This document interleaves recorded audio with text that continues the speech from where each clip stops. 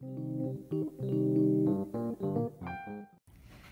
my name is Leigh Taylor Michelson, and I'm the Executive Director of Clay Art Center in Port Chester, New York, and this is a Mark's Minute. I'm here to talk to you today about a very important person in Clay Art Center's history. This is a piece by Katherine Choy, our founder. Katherine opened up Clay Art Center's doors in 1957, and Clay Art Center has been a beacon for artists for 60 years because of her. She was a visionary not only in her own work, she was a visionary for the field of ceramics. Artists like Viola Frey, Michael Fremkes, Leslie Farron, Judy Schwartz, the list goes on and on. All of them had their start here at Clay Art Center.